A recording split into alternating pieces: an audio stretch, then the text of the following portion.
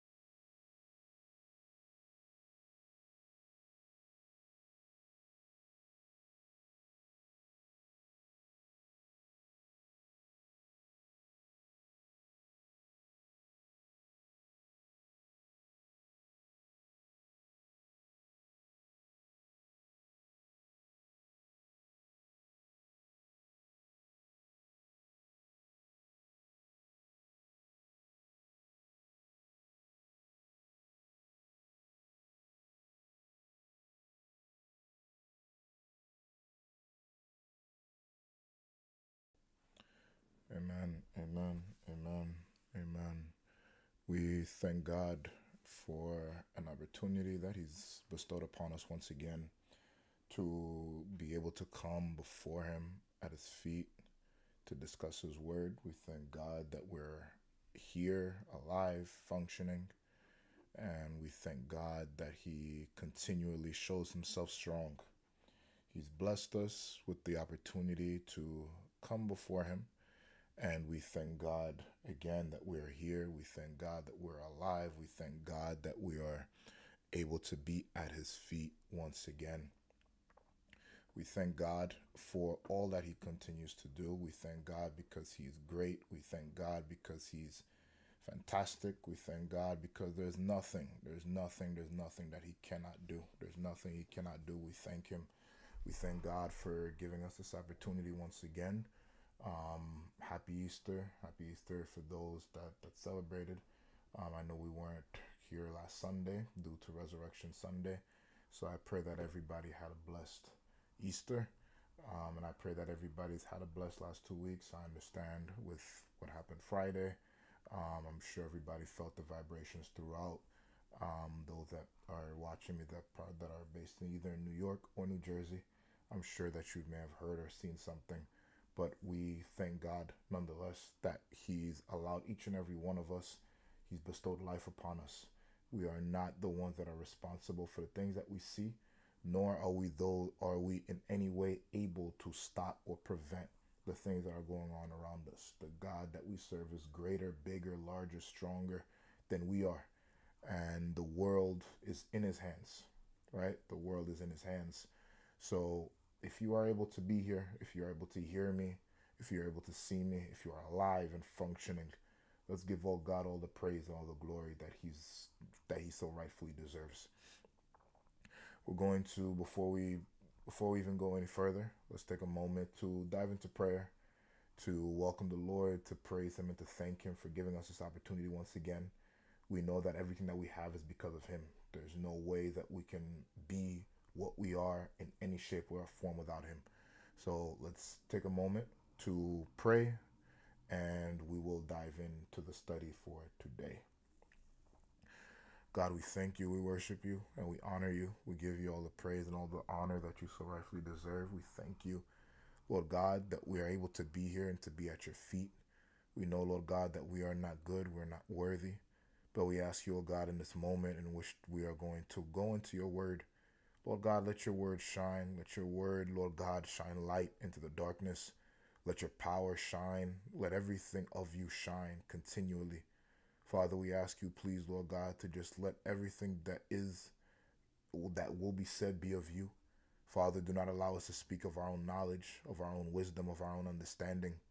But we ask you, O God, that you take control, take first place, take it all for you and for your glory and your glory's sake alone. Father, we are depending on you. We trust in you. We confide in you. And Lord, there's no one else, Lord God, that we'd rather have as our anchor And we ask you, oh God, please, as we're about to dive into a Bible study, into a study, Lord God, that is based on your word, we ask, oh God, that you take joy, take pleasure. We ask, Lord God, that you are pleased with everything that is going on. Let your word reach where you want it to reach. Let it reach the ears of those that you want it to reach. And Lord God, let those be blessed, those ears be blessed, those hearts be blessed, those souls be blessed, as we have seen before. Faith comes through hearing, and hearing through the word of God. And we ask you, oh God, please, Father, just take control. Do as you want, do as you please. We lift everything before you. Have your way. Lord God, reduce us to zero, and let your name and your name alone be praised and exalted. We thank you. We honor you. We praise you. In your holy son's precious name we pray. Amen, amen, and amen. Emmanuel, God is with us. We thank God once again that we are here. Again, I know it's been 2 weeks, and I do apologize for not giving an earlier notice. 2 weeks ago, it completely escaped my mind that last Sunday was Easter. So as a result, we did not meet here. I pray that everybody had a wonderful Easter, whether it be going to church, spending time with family, meeting with family. I hope everybody had a great Easter, but in the midst of all of your activities, I also do pray that you understand the reason for the season, the reason for the day, right? As Jesus said when he was dying, everything was accomplished. Everything was accomplished through his death and through his resurrection. And it is because of his resurrection that you and I are able to be here and alive today. So we thank God. We thank God for the ultimate sacrifice, the sacrifice that no longer bounds us to the traditions of the Old Testament, the sacrifice that no longer binds us to having an intermediary, a third party, to having somebody having to communicate with God on our behalf. But now we are free. We're free, liberated, and able to serve God. Understandably so, not in the way that he wants, we don't serve him well. Please, we can't ignore that. We don't serve him in a manner that pleases him. There's a lot of things that we do wrong, sins that we commit morning, afternoon, and night. But ultimately, we thank God. We thank God that he's given us this opportunity and allowed us to come before him. So again, we're going to dive in for our studies for today. And we're going to let God be and God do what he wants to do, how he wants it to be done. So again, Emmanuel, God is with us. God is with us, and he's allowed us to be here. God is with us. God is with us, and he's shown himself strong. So we thank God for that. Last time, I can't say last week, last time, so 2 weeks ago, we left off speaking once again about the different attributes of God, right? So I pray that it's been making sense as we've gone along. To recap, I want to say I think we started probably 3 weeks ago looking at the different attributes. Started with the attribute that God is spirit, right? God is spirit. We went from there, we said God is life. God is life. After which we then went into God is perfect. God is perfect. And I believe last time we left off talking about God is unique. God is unique. And we'll continue in that same vein. We'll continue in that same line. God is unique. We'll wrap that up, and then we'll continue in the journey of looking at the different attributes of God and how they relate to us. What do they mean to us? How should we interpret them? How should we understand them? What importance does God's attributes have in our lives, and how should we move and act accordingly? Okay. So let's open our Bibles.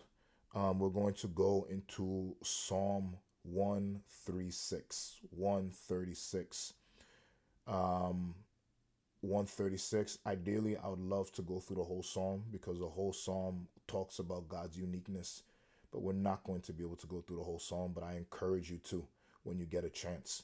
But let's start Psalm 136. Okay, Psalm 136. We're going to start at the top. Psalm 136. Psalm 136. Psalm 136. Psalm 136. Again, we're looking at God's uniqueness, right? God's uniqueness. And what does Psalm 136 tell me in relation to God's uniqueness? It says, "Oh, give thanks to the Lord, for he is good, for his mercy endures forever." Okay? Give thanks to the God of gods, for his mercy endures forever. Give thanks to the Lord of lords, for his mercy endures forever. To him alone does great wonders, for his mercy endures forever. God's uniqueness, an aspect of God's uniqueness, only God is good. Okay? Only God is good. Okay? Oh, give thanks to the Lord, for he is good. And I want us to understand, you may say, how is it possible to say that God is good? When you look at the average person or the everyday person, I want us to understand that the idea of the word good, right? When we speak on the idea of the word good, for the most part, good is subjective, right? When we speak of good, more often than not, the word is subjective. What do I mean by subjective? You can have person A, and then you go to person B and C, and you ask them of their opinion of person A. One can say he's good, one can say he's bad, right? Person A is good in the eyes of person B. Person A is bad in the eyes of person C.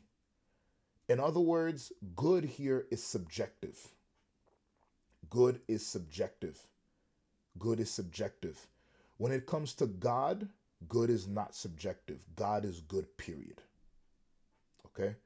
God is good, period. And that's the difference between good for the average person versus good for God. God is good, period. Okay?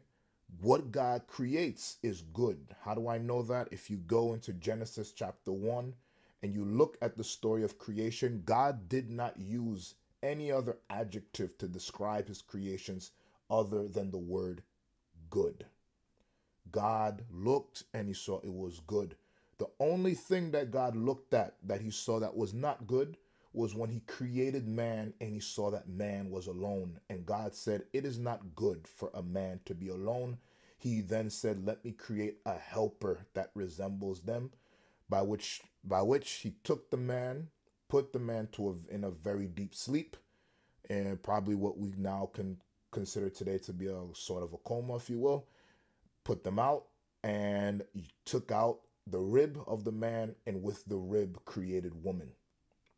And from that day forward, God saw that God installed the first marriage in the Garden of Eden, where he created man and woman. And he said that this is what his definition of marriage looks like, man and woman, right? And he created Adam, created Eve, and he said, "This is good, for this is good."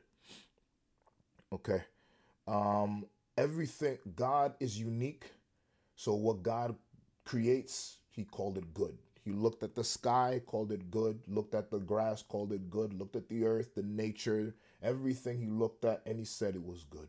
God said it was good. So again, God, when we talk about God is unique, what an aspect of God's uniqueness is that God is good. God is good. Okay, God is good. And God's goodness is in no way subjective. God is good to all. God is good to all. Okay? And everyone, whether we like to believe it or not, accepts that God is good. For example, if you want to believe if that you walking is a good thing, then you must believe that God is good, because he is the reason he's the reason that you can walk. Breathing air. If you believe that that's a good thing, then you believe that God is good because God allows you to breathe. Okay? Waking up every day. If you believe that that's a good thing, then again, God is good because he's the one that permits that. Everything that happens, God is responsible. So God is good. God is good. Okay? Everything that he does is good. Okay? Everything that he does, everything that God does is good. Okay? When it comes to God, there is not a sense of positivity or negativity. God, as long as God does it, it is good. We may not always see it as good at first glance, but everything you will find to be good one day. For example, God put somebody in your life today, you don't like them, can't stand them. 3 months down the line, that's the only person that's standing with you through your dark times. And then that's when you realize, you know what, God is good, right? A lot of times, there's a lot of lessons that we learn. We don't learn them that day. We don't have to lie to ourselves. There's certain lessons, certain things that we have to go through. We don't accept them right then and there, but we're forced to. We're forced to down the line. We're forced to. We're forced to. Okay? So God is good. Let's turn to Daniel. Daniel chapter 4. Let's turn to Daniel chapter 4. And look again at another aspect of God's goodness. Daniel chapter 4. Daniel chapter 4. Daniel chapter 4. Daniel chapter 4. Daniel chapter 4. Please do yourselves a favor again. Please have your Bibles. Please have your Bibles. Okay? Please have your Bibles while we're going through. Get used to your Bible. Flip the pages. Don't just wait for the verses to come on the screen. This is just for us to follow together, but I encourage you, have a Bible, underline the verse, write the verse down, and then post. You can go through them, look at them, understand them, so that you can use them for yourself. Okay? Daniel chapter 4, verse 34. It says, at the end of the time, I, Nebuchadnezzar, lifted my eyes to heaven, and my understanding returned to me. And I blessed the Most High, and praised and honored him who lives forever, for his dominion is an everlasting dominion, and his kingdom is from generation to generation. All the inhabitants of the earth are reputed as nothing. He does according to his will in the army of heaven and among the inhabitants of the earth. No one can restrain his hand or say to him, what have you done? Okay? And let's read verse 36 too. At the same time, my reason returned to me, and for the glory of my kingdom, my honor and splendor returned to me. My counselors and nobles resorted to me. I was restored to my kingdom, and excellent majesty was added to me. Okay? Daniel chapter 4, 34 to 36. Right? Nebuchadnezzar, who is that? Who's Nebuchadnezzar? Nebuchadnezzar was a king. Okay? He was a king. He was a king that ruled, and he ruled for a little bit of time. But he was struck, unfortunately, with a very bad prophecy of sorts.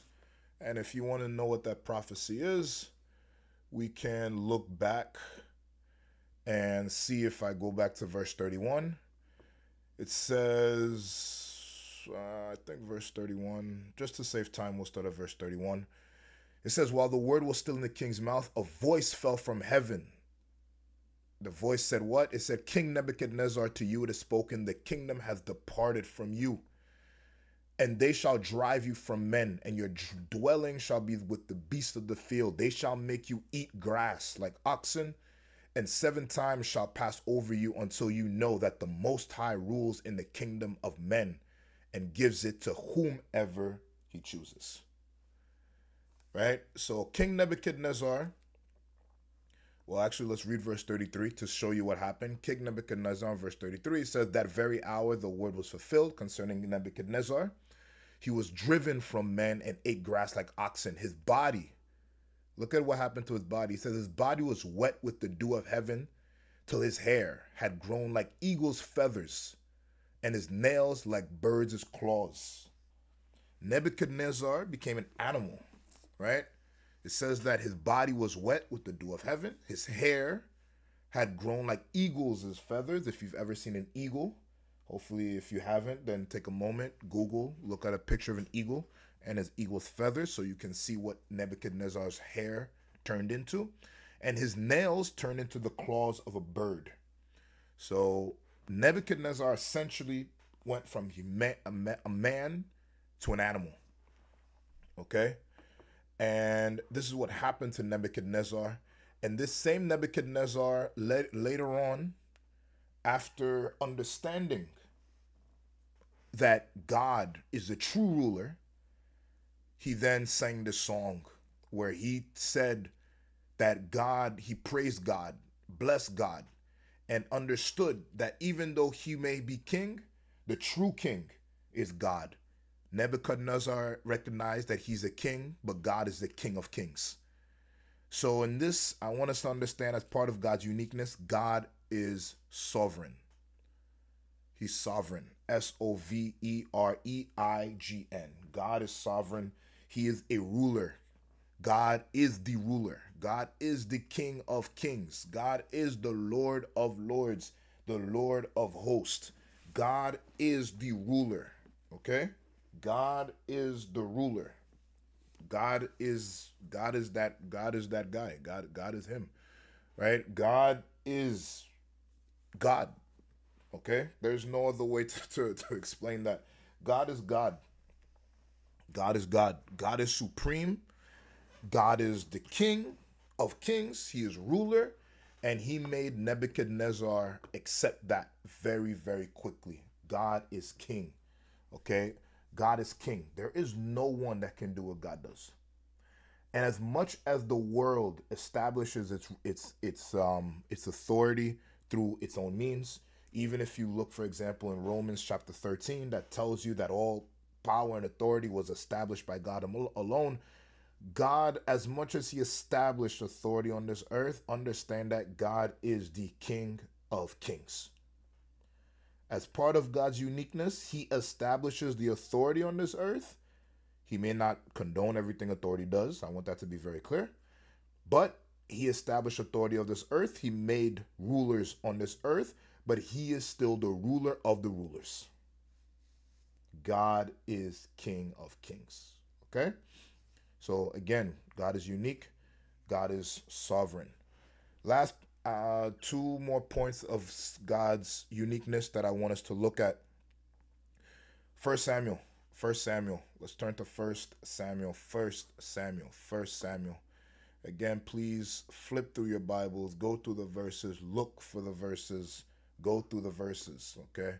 Read them. It makes your life easier. It makes my life easier. God. Let's look at another aspect of God's uniqueness. Some of these we'll explore in more detail, but I'm just passing over them for now because I just want us to understand God is unique. When you say someone's unique, it means that they have characteristics in them that nobody else has. Okay? So we're just looking at several of those characteristics that make God unique. Okay? 1 Samuel 2 verse 2, no one is holy like the Lord, for there is none besides you, nor is there any rock like our God. So I guess this verse is a dead giveaway. God is holy. Okay? Part of God's uniqueness, what makes him unique, is God is holy. And secondly, God is a rock. God is a rock. What do I mean by rock? For example, you may hear, for example, if a husband is maybe talking about their wife or vice versa, they can say that that person is my rock, my solid foundation, right? They are my rock. They are my rock. They are my solid foundation. They are my day one. They are my, they're the ones that I can base on, that I can stand on, that I can count on, that I can trust in. They are my rock. God is that rock. God is that rock. He is the original rock. Okay? He is the original rock. God will not do you wrong like mankind can and will. God is the rock. So God, again, is, we see here two things. What? God is holy and God is our rock. Okay? And the last thing I want us to understand, God is faithful. God is faithful. Okay. God is faithful. There is none like him. God is faithful. He holds his promises. Everything that God says he will do, he does. Okay. Everything that God says he'll do, he will do, he does. Okay. So that's God's uniqueness. God is unique. Let's go on to the next. And yes, I'm pushing through this a little bit just because I want to try to get to at least 2 today. Because if we don't, we will be on God's attributes until the end of the year. So I want to try and do this a bit quicker. So we'll go through them a little bit quicker. But okay, so God is unique. Next, God is eternal. God is eternal. God is eternal. God is eternal. God is eternal. Let's take a look at God's eternalness, if you will. God's eternalness. Psalm 90. Psalm 90. Psalm 90. Psalm 90. Okay? Psalm 90. Psalm 90. Psalm 90, verse 2. Psalm 90, verse 2. Psalm 90, verse 2. Before the mountains were brought forth, or ever you had formed the earth and the world, even from everlasting to everlasting, you are God.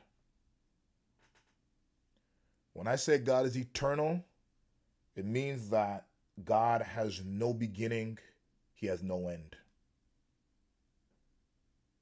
God has no beginning, he has no end. Okay?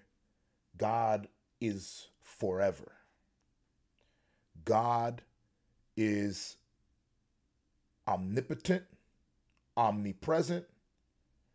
God is everlasting. Everlasting. There is no expiration date on God. Okay? He's everlasting. And if he wasn't everlasting, we'd all be screwed, because God's everlastingness assures us that there is no such thing as God will die. Jesus as human died, but he resurrected. That's the reason why we celebrated Easter. He died as a human, but resurrected. He resurrected. Jesus is very much so alive today. Okay, he's very, very much so alive. Let's keep looking more about God's eternalness. First Timothy. Okay, First Timothy.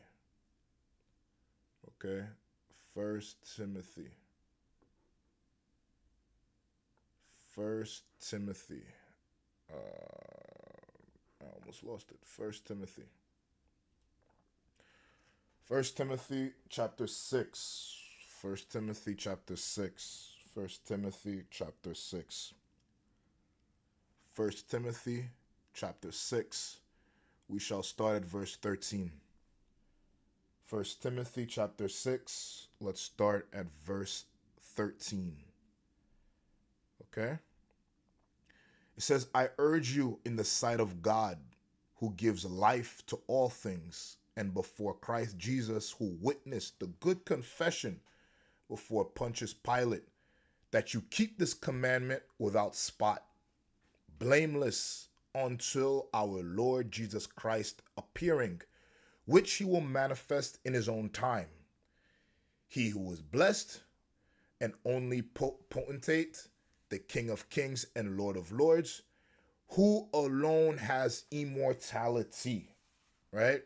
Immortality, who alone has immortality, dwelling in unapproachable light, whom no man has seen or can see, to whom be honor and everlasting power. Amen. This is to the God that you serve. He is immortal. God is immortal. Okay? And when I say immortal, true immortal, not the type of immortality that they show you on TV shows where the guy eventually dies anyway. No. Immortal. Immortal. God is immortal. Okay? And he dwells in a light that is unapproachable. a light that shines too bright, a light that is worse than the rays of the sun. Okay? At least with the sun, you could take a nice little camera, you take a picture of it, more than likely you'll be okay. You can't take a picture of God's light, your camera will break. Okay? God is immortal, dwelling in unapproachable light. God is someone no man has or can see. Okay? And God has everlasting power. God's power does not expire. Why is that good? It's good because it means that anything God says that he will do, he can do, even if it takes time. Anything that God tells you he will do, he will do. You can trust that. Take it to the bank. That you can trust and believe. Anything that God tells you he will do, he will do. Even if it's something that your eyes may not see, it will happen.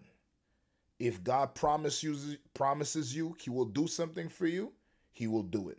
The problem nowadays is because most of the time we don't hear God's voice. We hear the voice of people who either impersonate or we go according to our own emotions, which drive us, unfortunately, on a bad street, on a bad path. But the truth be told, if God speaks, anything that he says, you can trust it. You can very much so trust it. God is God. Okay? God is very much so God. You can trust him. God is immortal. He has everlasting power. His power does not drain. His power has no source. It's not as if God will run out of power one day. No. God is limitless. Okay? He's limitless. There's nothing he cannot do. God is limitless. He's powerful. He's all-knowing. God is everlasting. Okay? Everlasting. Exodus chapter 3. Exodus chapter 3. Exodus chapter 3. Exodus chapter 3. I'll pass over this very, very quickly. I do think it's a verse that we've seen already. So I'll pass over it quickly. Okay? God said to Moses, I am who I am. I am who I am. That's a very powerful statement to make. But God is eternal. In other words cannot define God. God is not limited to words. He's not limited to time. He's not limited to a definition. Understand, even going through this, we're talking about God's attributes, but we're not defining God in any way. The attributes that we go through do not fully encompass God. They do not fully captivate God in all of his glory. They are just different attributes that are good for us to know, but by no means fully tell us everything we ought to know about God. God is eternal. And hence, when Moses asked God, when I go and they ask me who sent me, what should I say? I am who I am. Okay? I am who I am. Let's look again, John chapter 1. John chapter 1. For us to understand that God is eternal. John chapter 1 verse 1. In the beginning was the Word, and the Word was with God, and the Word was God. Verse 2. He was in the beginning with God. And verse 3, all things were made through him, and without him nothing was made that was made. In the beginning, it says, in the beginning, God was there. In the beginning, God was there. It doesn't tell you that God was created in the beginning. It says that in the beginning, God was there. So in other words, the beginning does not define God's birth, if you will. The beginning doesn't say that God was born here. There's no birth certificate for God. Okay? There is no birth certificate. You cannot find what hospital he was born in. You can't find what date he was born in. You can't find anything. And even the Bible itself says, when it tells you in the beginning, In the beginning was God. It does not mean that God was born here. It just says that in the beginning God was there. So in other words, what we know began with God. That's all we know. But the beginning itself, and I know it sounds really weird to swallow, but the beginning was not the beginning of God. The beginning is the beginning of time. It's the beginning of what we know and what we can understand, but it is in no way the beginning of God. God is there even before the beginning, and he will be there even after the end. Why? Because God is eternal. God is eternal. God is eternal. God is eternal. Okay? God is eternal. So God is eternal. I want us to understand this one is very important. God is eternal. Okay? Let's look at another verse to continue understanding God as being eternal. Isaiah chapter 40. Isaiah chapter 40.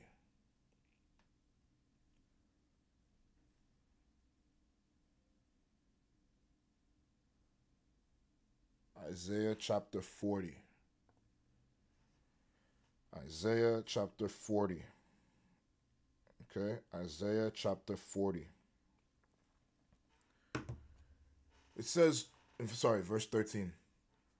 It says what? It says, who has directed the Spirit of the Lord, or as his counselor has taught him?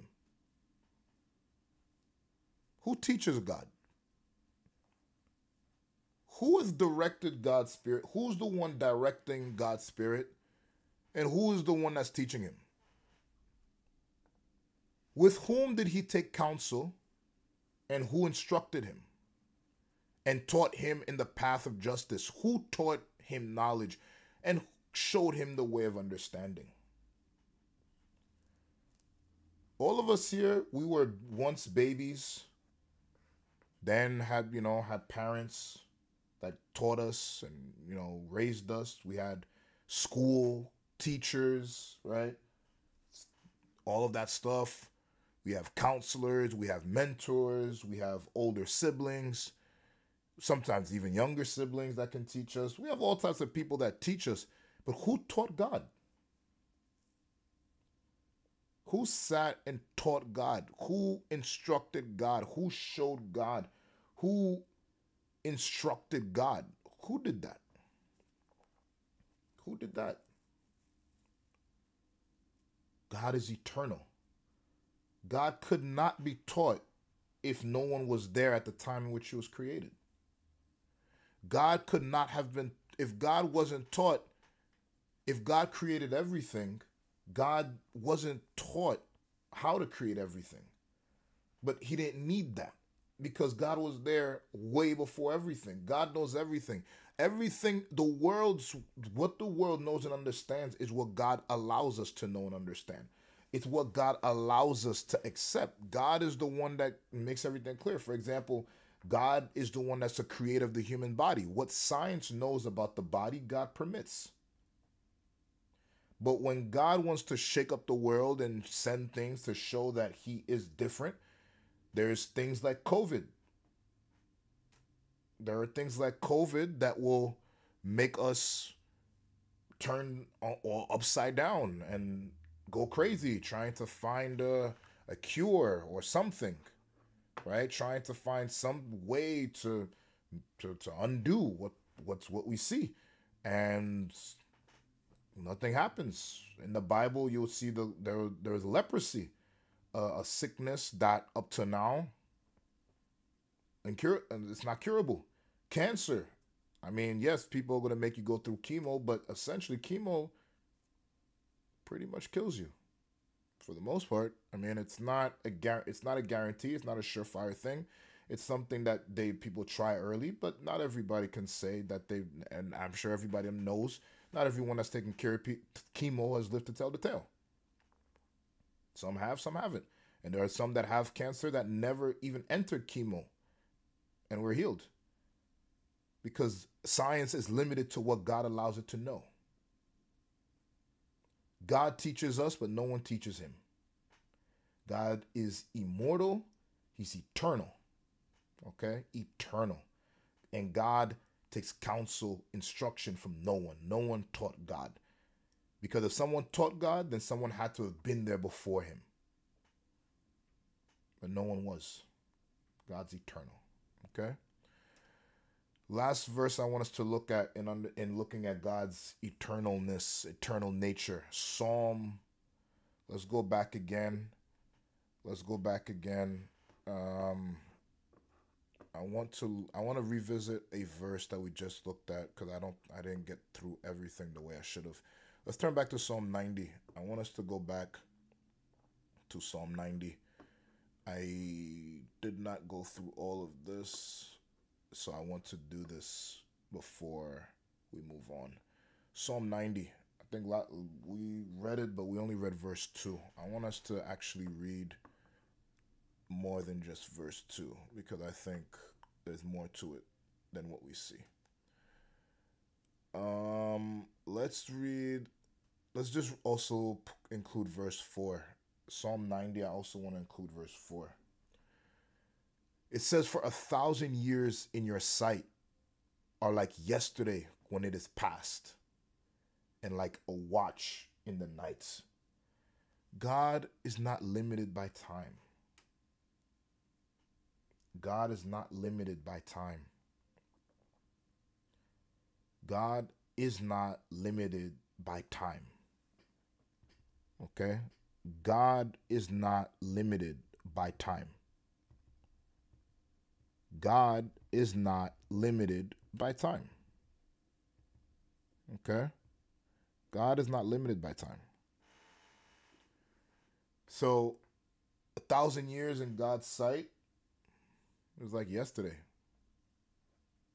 Yesterday for us is 24 hours. Yesterday for God can be 1,000 years. God is not limited by time.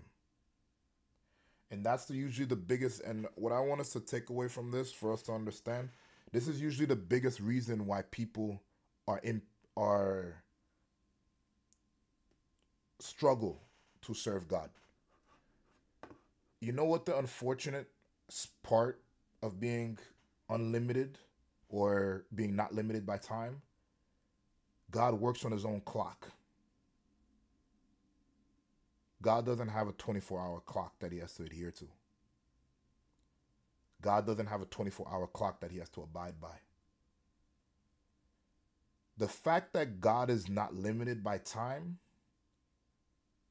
he does things when he wants to. And unfortunately, yesterday for us, like I said, is 24 hours, and yesterday for God could be 1,000 years. So the biggest problem that a lot of Christians face when serving God is this word called patience. We're very impatient. And we are impatient.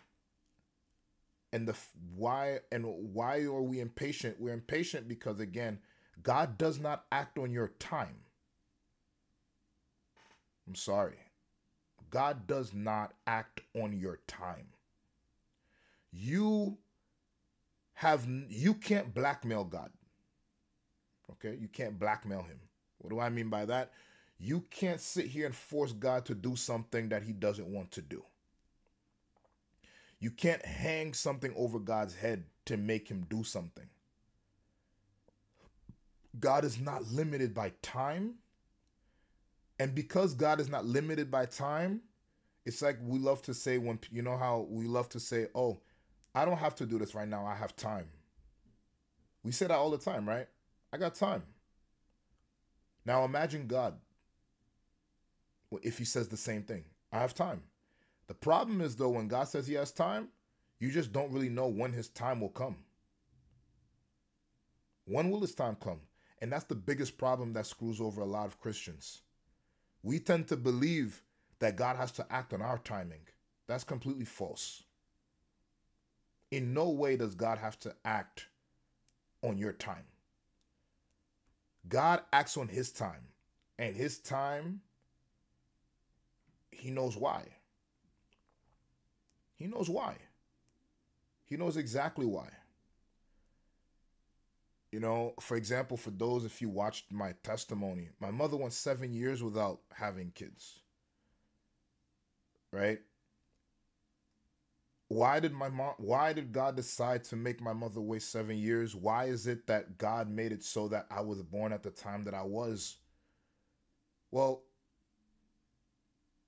like I said, I like to believe that God chooses everyone's partner and spouse in the future. I like to believe that. A lot of us people may not, I do. I like to believe that God chooses.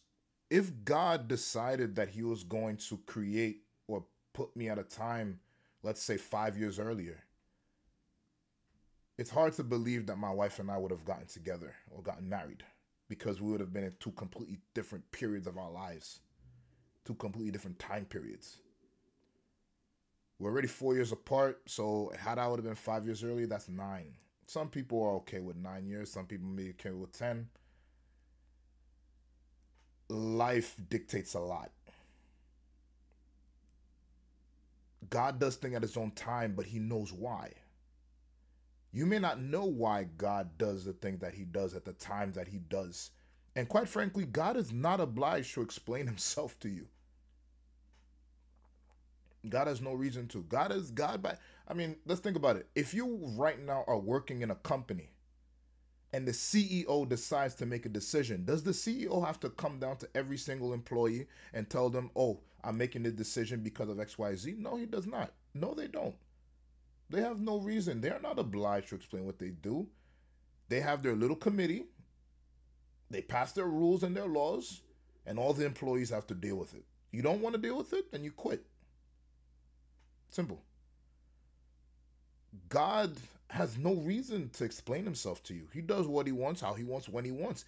And that's part of the fun of being eternal. Time does not limit time. God has no stopwatch. There's nothing that tells God, you know, oh, I have to act now, otherwise it's going to be too late. What? How can it be too late for the person that is the author of time?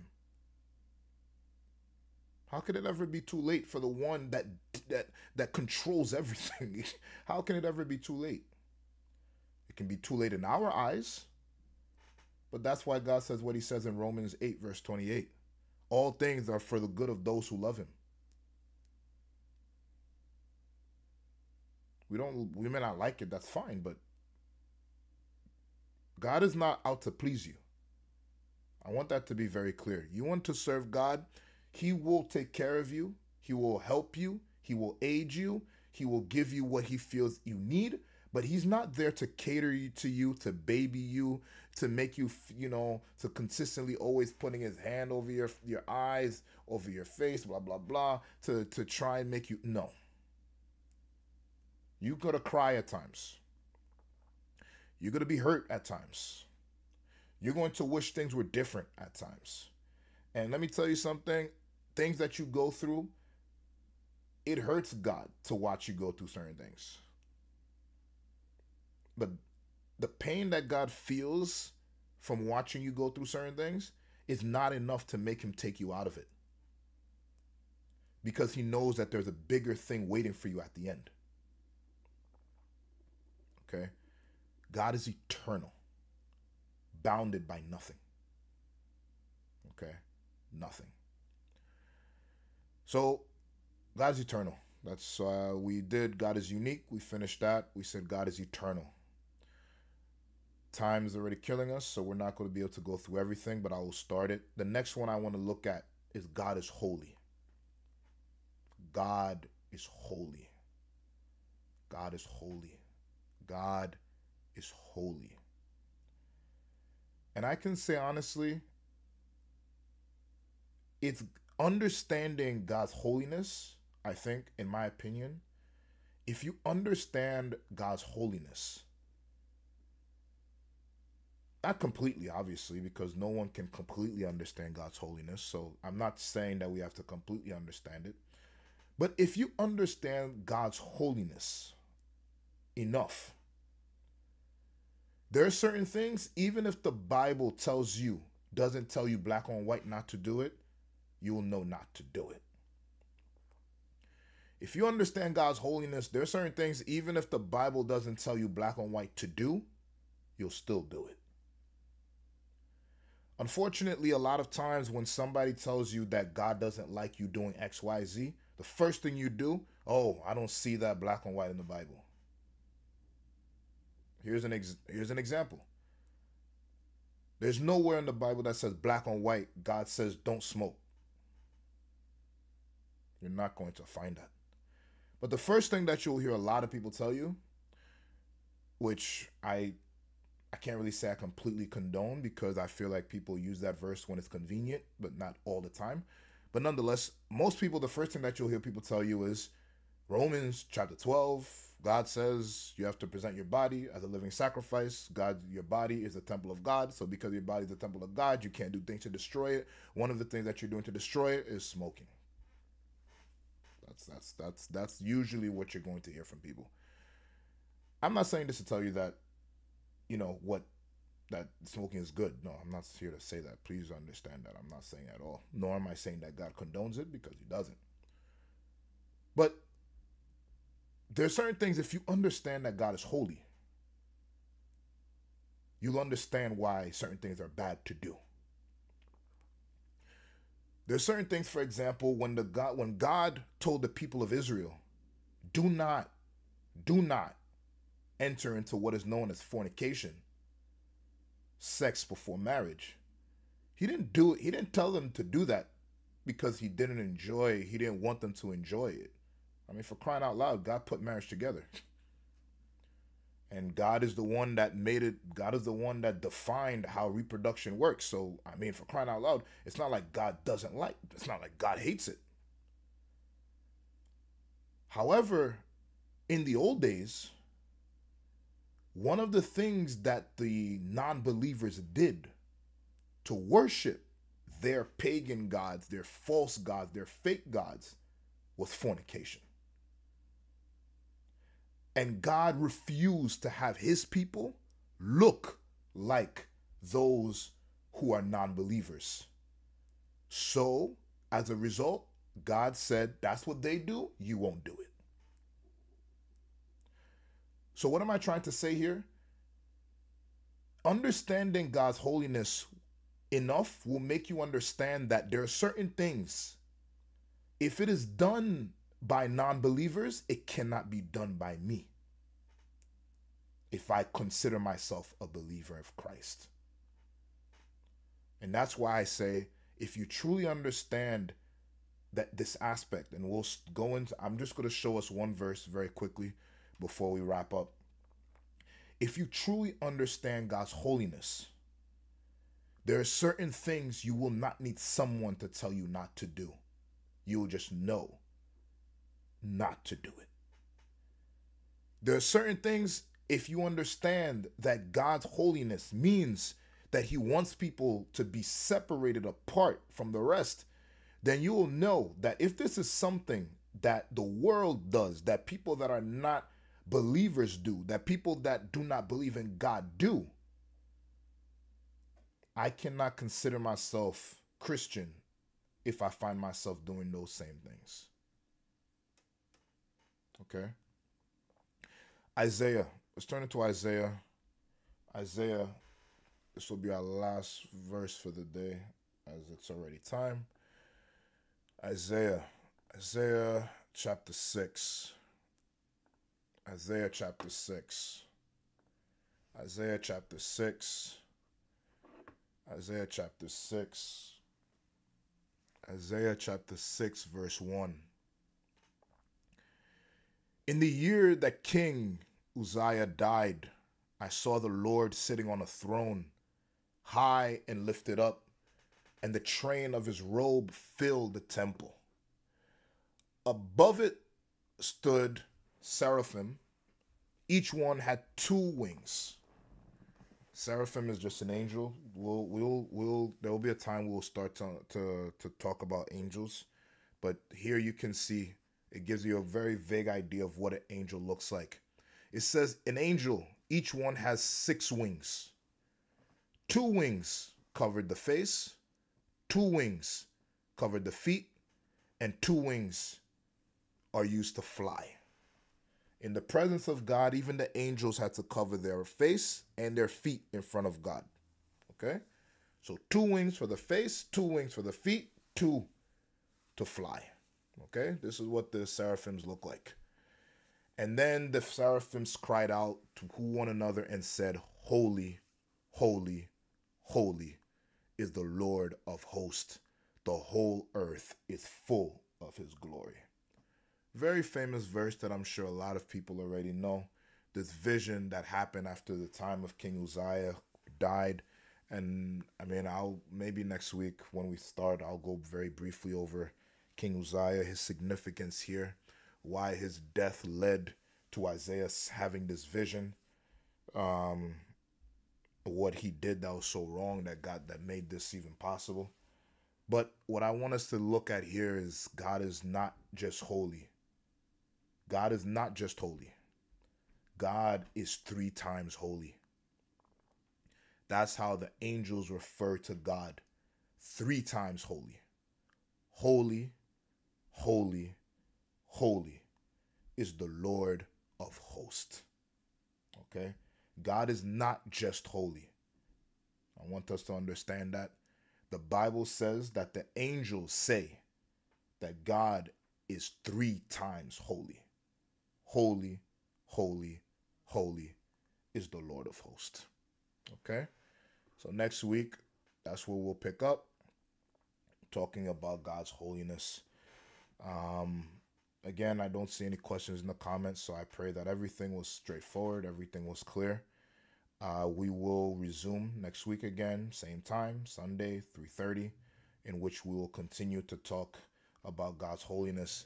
If for any reason whatsoever, anybody, if you're watching me, you have any questions, comments, or concerns, anything at all that you were not able to, that you did not get a chance to ask on this Bible study during the live, then I encourage you to reach out to me via email. godiswithus128@gmail.com. godiswithus128@gmail.com. The email again you'll find in the banner below. You'll also find it in the description below. So I encourage you, if you have any questions, please feel free to reach out to me via email, and I will get back to you ASAP, and or mention the question on Bible study during the live so that it can be beneficial for, or if I feel like the question is beneficial to others, then we'll discuss it on the live so that everybody else can also hear it. Other than that, I encourage you, if you have not already, in the description, you can also find a link to my testimonial, understanding more about me. You will learn about me, my testimony, how I got here, how we got here. If you are interested, if you have not, if you want to know a little bit more about me, then I encourage you to watch the video. It's in the link. Yes, it's a bit long, but it is a testimony that has blessed souls, that has reached places further than I could have even imagined. My birth, my existence is not a coincidence, nor is it something that could have been done by the power of man, but it is God and God alone that allows me to be here. And I can say it is because God is indeed eternal. He is all powerful, and that is the reason, and the reason alone, that I am alive, and that my twin sisters are alive, that we are alive, that we exist. That is by God's grace. So I encourage you, if you have some time, give it a watch, give it a listen, and I pray that it blesses you. And I also encourage you, please, this is a Bible study. I'm not asking for anything of anyone. God, by his grace, has blessed me and is taking care of me. The only thing I do ask of anyone here is to share the page with others. Share the Bible study with others. Why? Because again, we will quickly share an Instagram post. We'll quickly share a TikTok that has absolutely no relevance, no importance to a human life. We'll share a WhatsApp link. We'll share a picture.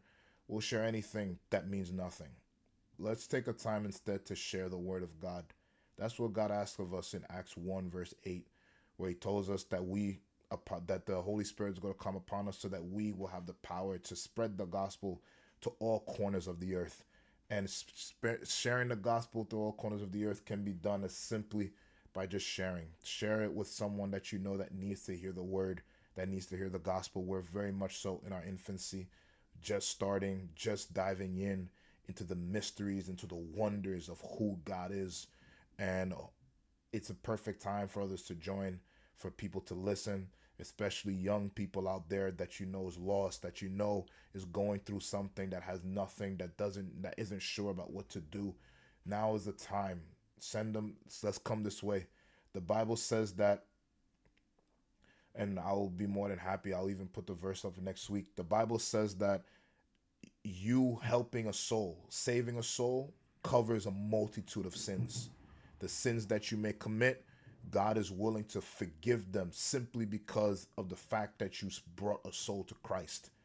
Multitude of sins. That's what the word says, not me. And I'll be more, it's just because I forget the verse off the top of my head, the numbers, the chapter. But I will be more than happy to find it and I could share with you next week. That's what God's power, that's what the bringing someone to Christ does. So I encourage you, let's do that together. Continue to share the word and the gospel so that others can be blessed and saved the same way we're able to be blessed and saved today. Amen.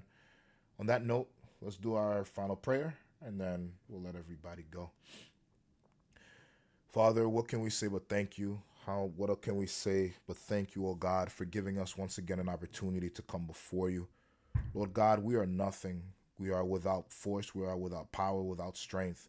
In the same way Nebuchadnezzar realized himself as we saw, Lord God, he was a king, yes.